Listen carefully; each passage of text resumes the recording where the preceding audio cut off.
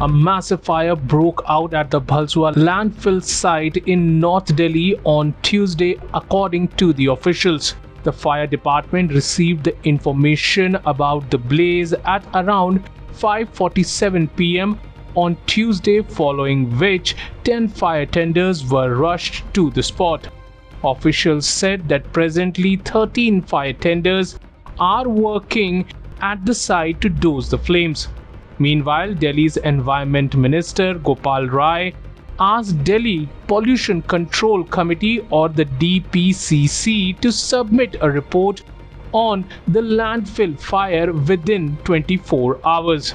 This year, 3 incidents of fire were reported in East Delhi's Ghazipur landfill site, including the one on March 28th, which was finally doused over 50 hours after it broke out. Meanwhile, people living near the Bhalswa landfill said that they were facing issues in breathing properly and also were having difficulty seeing. According to reports, the dump yard was sending dense fume of smoke into the sky.